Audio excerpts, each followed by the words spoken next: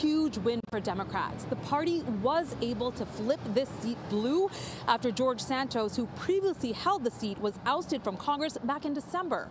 Ever since then, this has been a hotly contested, closely watched election that ended swiftly last night.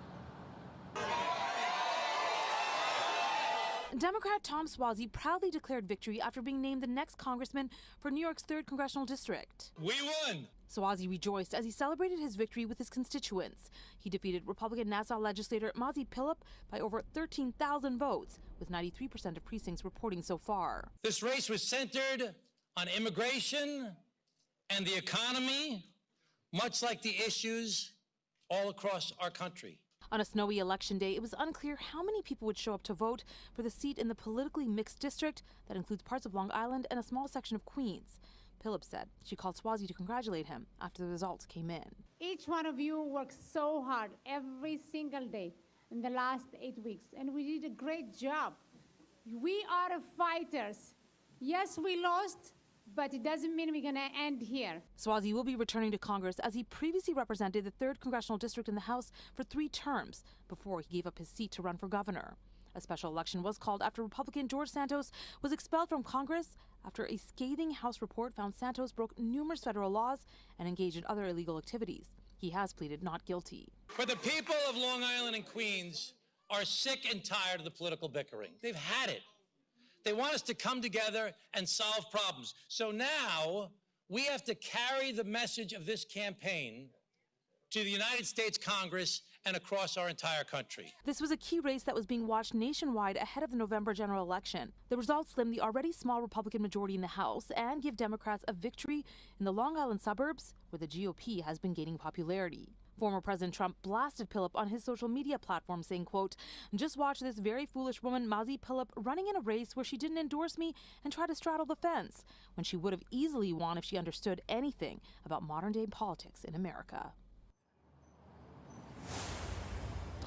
So there's actually a redistricting process that is taking place right now that could reshape this area, this district. So exactly how long Tom Suozzi will hold on to this seat is unclear. But for now, guys, this is a good day to be a Democrat. That is the latest from Douglas and Queens. Kieran Dillon, Pix 11 News. Patrick, 4:31 on Daybreak. And as we come on the air this morning, Democrat State Senator Tim Kennedy is now Congressman-elect Tim Kennedy.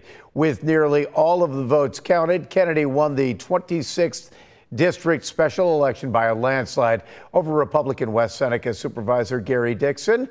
On your side is your election headquarters for Decision 2024. And we have team coverage this morning on the candidates' reactions to that election. We begin with our Nate Benson, who spoke with Tim Kennedy last night. Nate? Hey there, good morning. It was quite the celebration at the Pierce Arrow Museum Tuesday night as Senator Kennedy becomes Congressman-elect Kennedy. The Associated Press called the race just 17 minutes after the polls closed at 9 p.m. Tuesday night. Remember, this special election happened because former Congressman Brian Higgins resigned on February 2nd, and that opened up the door for Kennedy to run, and now he's heading to Washington. During his victory speech, Kennedy thanked his opponent, West Seneca Town Supervisor Gary Dixon, and pledged that he would do whatever he could to help him and his community while in Congress. Kennedy recalled growing up during a time when people were leaving Western New York and how that drove him to begin volunteering and his political career. He went on to talk about fighting for issues like the Affordable Care Act, women's reproductive rights, combating gun violence, and even called for an assault weapons ban. After his speech, I asked the congressman about a divided Washington and how he plans to bring it together. Take a listen. Brian Higgins said he left Congress because of his growing impatience with the growing dysfunction in Washington. Are you concerned about seemingly growing dysfunction in Washington at this time? Yeah, I think everybody's concerned about the dysfunction in Washington, and that's why I'm going there. We're going there to fix it, to change it, to make a difference, and to make sure that our government down in Washington is reflective of the people of this great country. The people of this country deserve better than what the MAGA Republican extreme leadership in Congress is delivering for it today. I also asked the congressman if he would try to get himself on the Transportation Committee since he was the chairman in the state Senate. He said that would be a natural fit. Now, Kennedy said he would likely be sworn in within the next 2 weeks. That certainly gives him enough time to start staffing up for his office in Washington. On your side, Nate Benson, Channel 2 News. All right, thank you, Nate. And to your sides, Andy Payton also heard from losing candidate Gary Dixon last night on his choice to concede early in the evening. Yeah, good morning, guys. It was a short night here in West Seneca for Gary Dixon, who took the podium and conceded this race within about an hour of the polls closing, and the West Seneca supervisor still striking a note of accomplishment in his speech, despite it taking just about 17 minutes from the time the polls closed for the Associated Press to call this race. Now, after addressing his supporters, I had the chance to speak with Dixon and ask him what it was that he thought ultimately led voters to choose Kennedy. Take a listen to this. Well, I think it's several factors. It was very short, so not a lot of time to get the name recognition and the message out. And then there's a bit of a disparity in resources, which goes to that also. But I mean, I think certainly the time period played a factor. Yeah, and as you just heard there, the West Seneca supervisor really pointing to that almost 4-month gap where he had to play catch-up between the time Kennedy entered this race and when he received the GOP endorsement. Now, as far as where it goes from here for Dixon, GOP Chairman Michael Crocker shared with us this evening that Anthony Marecki is their candidate for this race in November, but did share with us that he feels that Dixon's best days are ahead of him here in Western New York, guys. So we'll have to stay tuned and see what exactly that can mean later down the road for him. But for now, on your side here in West Seneca, Andy Payton, Channel 2 News. All right, Andy, thank you. And Jenny has been following this race closely and joins us now with a breakdown of the early results. Good evening. Tammy, good evening. Early results are in tonight for the runoff special election. There's only 2 candidates, both Republicans. The AP called the race 17 minutes after polls closed. They say Vince Fong has won. That's a call both candidates agree with. Fong was unavailable for an interview tonight, but here's what Mike Boudreau had to say. I've already telephoned and gave Vince a phone call, and we had a very great conversation with each other and gave him congratulations. And so in this case, I don't know that moving forward would be really responsible to those, who would be spending money on me. And so we're going to have to evaluate and see what that looks like. So you're not ruling anything out when it comes to your future, and that anything includes potentially endorsing Fong? That's correct. Okay. It's big news. Boudreau is considering dropping out ahead of the November general election. That election is to decide who gets the full 2-year term in Congress. The candidates in that race are also Fong and Boudreau. Now let's take a look at the numbers as they stand tonight. Statewide, about 82% of the votes are in. Assemblyman Vince Fong is leading with 60% of the vote statewide. Tulare County Sheriff Mike Boudreau is trailing with 40%. Results so far are similar to what we saw in the primary special election in March. Fong won Fresno and Kern. Mike Boudreau won Kings and Tulare. Again, that's what we're seeing tonight as well, and that is statewide. And here's a look at how voters are siding here in Kern County.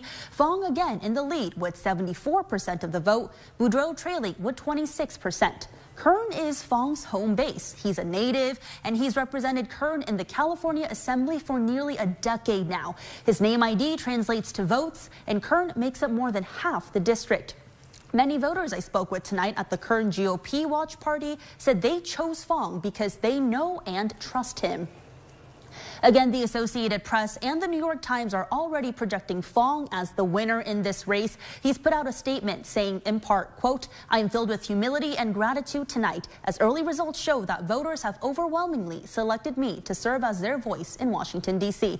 We will be talking to Fong Wednesday morning."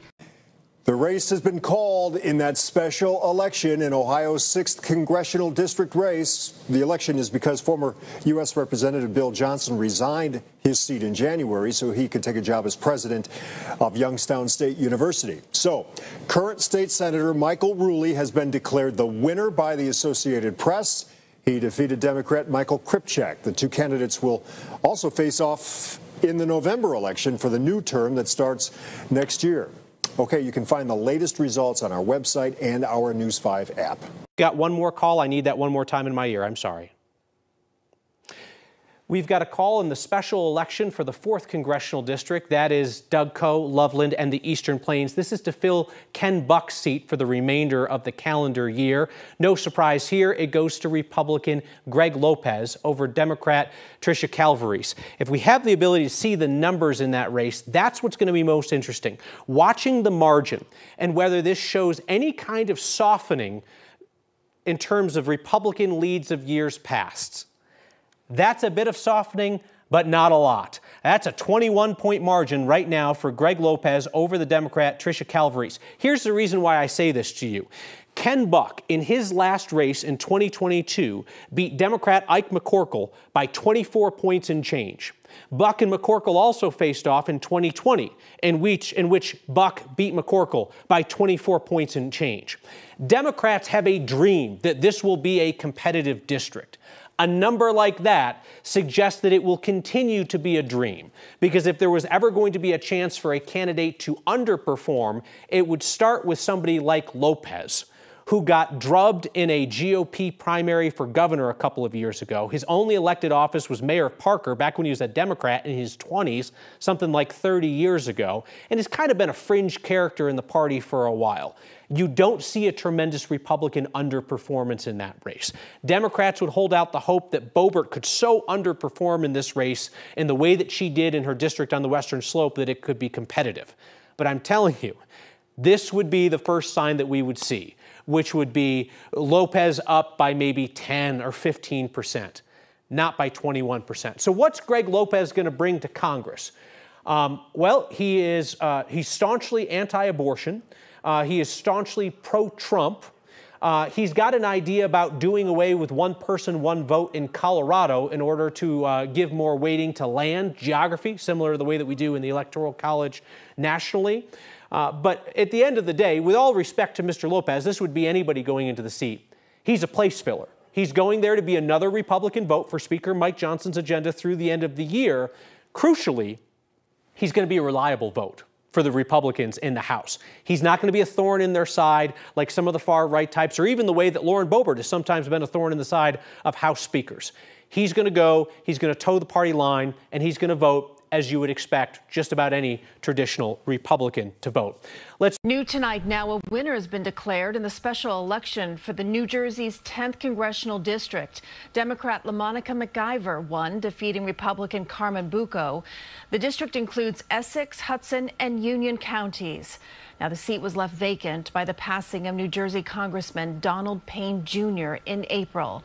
McIver will serve out the rest of Payne's term, which ends in January, and then she and Bucco will have a rematch on the November ballot for the full term. 8th Congressional District, Democrat Dr. Kristen Lyerly conceded just before midnight. Republican Tony Weed will represent Wisconsin's 8th District in Congress, replacing Mike Gallagher, who resigned back in April. Weed beating Lyerly with over 57% of the vote. I think it's time to unite as a district, to unite as a country, heal and move together, and let's start moving forward as a country. Do what's right for this country first, and be a good, strong leader. The Trump-endorsed candidate will finish the remainder of former Congressman Mike Gallagher's term before serving his own 2-year term starting officially on January 3rd of next year. In his acceptance speech, Weed told supporters it will be the honor of a lifetime to serve the people of Northeast Wisconsin, also saying he will take a pragmatic approach when he gets out to Washington, hoping to bring leaders together on all sides of the political spectrum. And following Tony Weed declaring victory, many Lyerly supporters left the watch party that was being held, some disappointed in the results. Lyerly says it was a long shot, but is proud of the campaign that she ran. We did everything we could, and this is what we've got. But it's not over, it's never over, and we're just going to continue to fight for women, for families, for communities. That's what we got. When asked if she spoke to Weed, Lyerly says she left him a voicemail telling him congratulations. Action 2 News has all your election results from across the state of Wisconsin. We'll work now to get you reactions to the latest results, including referendums. For a full list, head to WBAY.com. And still to come. Decide who will finish out the rest of Ben Sass's Senate term. Pete Ricketts, appointed to the Senate by Governor Pillen after Sass stepped down, has been declared the winner over Democrat Preston Love Jr. Ricketts getting 56% of the vote. Here's what Ricketts had to say tonight after winning that seat. Folks, we live in the best place in the world. We ought to be very grateful we live in Nebraska. Nebraska is what America is supposed to be. And we have a lot to offer the rest of the nation.